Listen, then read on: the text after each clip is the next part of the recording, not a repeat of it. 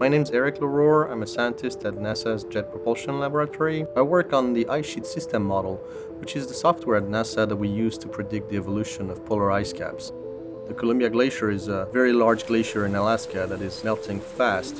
What we would like to do here is understand what happens to this glacier if we increase the amount of snow that falls on it. We have built an interface on the website called VISO, which is a virtual Earth system laboratory, where you can carry out simulations the way we scientists at NASA do.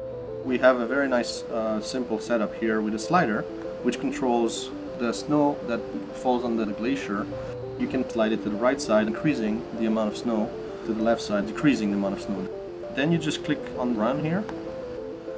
We are grabbing literally this glacier, packaging it, send it to a NASA server, running it on the ISSM software itself that we rely on, and we are downloading the results back to this website and displaying it as a movie here.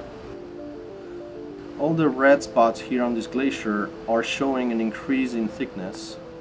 You can see that not every area has the same amount of thickness, and the valleys seem to be collecting most of the snow. It's not something you can guess just by observing the system. Nothing that you use on Visual is pre-recorded or like a video on YouTube. It is really something that is being simulated on the fly using NASA servers.